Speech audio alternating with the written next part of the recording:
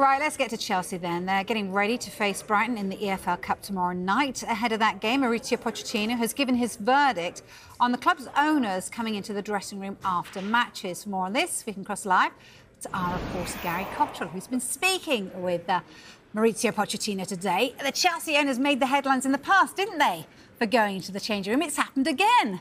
How did it go down this time around? Yeah, Behdad Eghbali, the co-owner who was in the dressing room this time around. He was in there after that defeat to Aston Villa on Sunday. Mauricio Pochettino says actually since he's joined Chelsea, one or other of the owner has been in the dressing room after every home game. The draw with Liverpool, the victory over Luton, the defeat to Forest, and now the defeat to Aston Villa.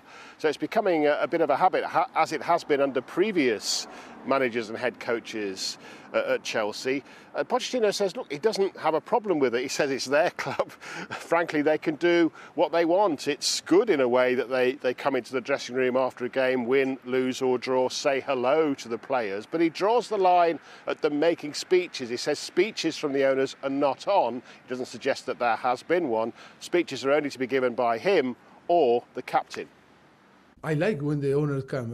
In all my career like a coach, Espanyol and then Southampton or Tottenham, Paris Saint-Germain also, you know, before and after. I think always I think it's good that the owner came to the dressing room. It's in the way that they approach the player is the most important. If they are in a good way and in a correct way, I think they are very welcome.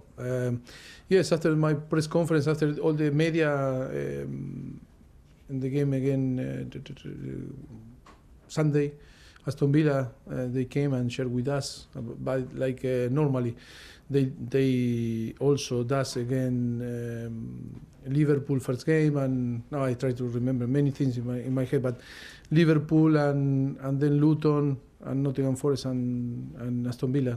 They came with Paul and Lawrence and Behdad, and sometimes when he's Todd also, but share some comment and you know we talk about the game after always my duty, no, that is with you.